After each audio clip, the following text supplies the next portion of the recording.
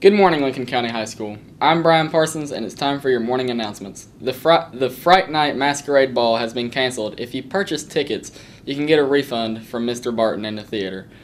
There will be a Veterans Day program here at the high school next Wednesday, November 6th from 1:30 to 3:30 in the auditorium. All veterans are encouraged and welcome to attend. The National Honor Society will be starting a Yankee Candle fundraiser on November 4th. See Miss Joyce or any National Honor Society student for ordering information. There will be a student council meeting today during the first lunch. Don't be late. Mr. McCormick is looking to recruit a film crew for both girls and boys basketball.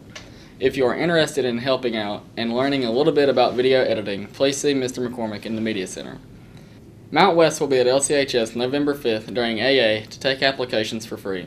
If you don't apply that day, your application fee will not be waived in the future. Our food pantry is still available to any student that wants to obtain canned food items. See Carrie Smith in the counselor's office. We are also looking for pictures and short videos to highlight on our community channel. If you have some things you want to share, please tweet us at LCHS Pride. That's it for the news. Have a great day.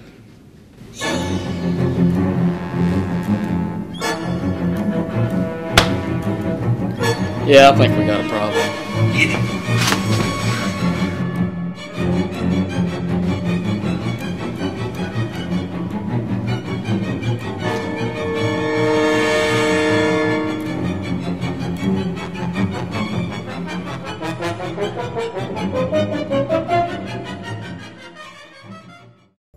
Alright, Panthers, don't forget to follow us up on our YouTube page or tweet at us at LCHS Proud.